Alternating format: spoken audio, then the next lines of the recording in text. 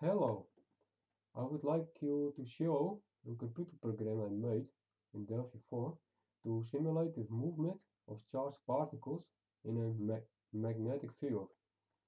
It has not been finished yet, but it seems to be working already, more or less. A lot of variables can be changed. In the shown video, the program generated 30 electrons with an initial speed of 1.9 10 to the 6th meter per second. We neglect relativistic effects. The constant magnetic field is pointing upwards. B is 1 gauss in the center of the cube and increasing a little bit towards the sides and up and down. There it is a little bit higher. The Earth magnetic field is neglected. And the space is considered to be vacuum. In the program we calculate the situation every dt is 1.59 10 to the minus 12 seconds. If we have an electron gun of 1 nanoampere, for example, we will produce every 100 dt an electron. In the video we slow down the generation of the electrons in order to get a nice circle using only 30 electrons. That were injected due to the magnetic field, they circulate in a circular orbit. Near the top, 3 boron atoms, charged +1 ions, are generated there with an initial velocity 0.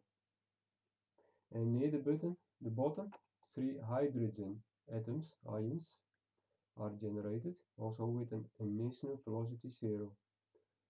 And the program has been running for a couple of hours, and you see that they have been moved towards the center, the positive ions, because of the negative accumulated negative charge of the electrons in the center. Here you see the hydrogen ions, and here you see the boron ions. 1, 2, 3. And this is also hydrogen. Every dt, every small amount of time dt, we do the following. We take particle 1, position x, y, z, and with the velocity vx, vi, vz. And for that particle we calculate the electric and the magnetic field produced by all the other particles, particle 2, 3, etc. that have been generated, plus the constant magnetic field. This electric and magnetic field exerts a force on this particle number 1, and with this force its new velocity and position is calculated. Then for particle number 2, the electric and magnetic field is calculated, produced by particle 1, 3, 4, etc. This electric and magnetic field exerts a force on particle 2, and with this force its new velocity and position is calculated, etc. To calculate the forces we use the Coulomb's law, the Biot-Savart law, and the Lorentz force, without relativistic effects. In an early version of the program I observed that the electrons were all the time obtaining more kinetic energy and finally flying out of orbit. Like this. More and more and more.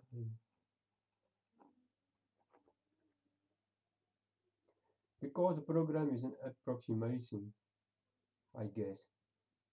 Therefore I introduced a procedure that is checking all the time the total kinetic energy of the electrons, and when it becomes too big, the difference between the initial kinetic energy of all the electrons and the present kinetic energy of all the electrons becomes more than 1 10 to the minus 14 joule, then it reduces the speed of all electrons a bit.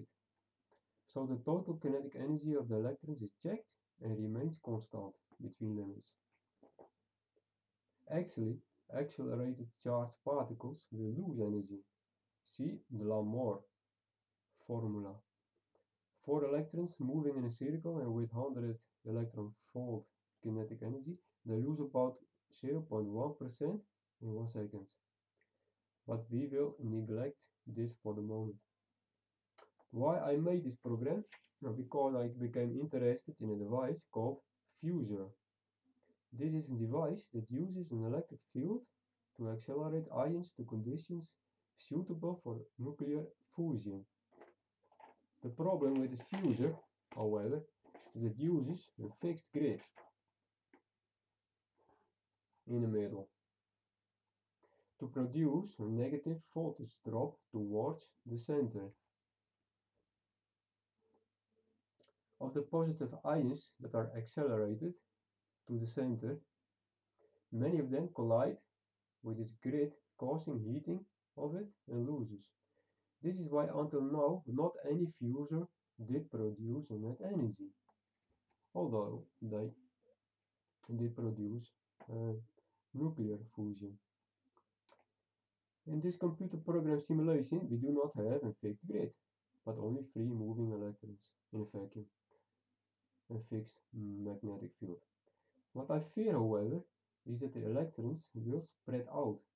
I saw this already happening in the program in a particular configuration and after letting the program work a couple of days.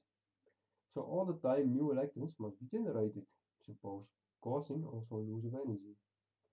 Perhaps I will continue working on the program and doing further experiments, trying out various configurations, changing the magnetic field, the speed of electrons, etc.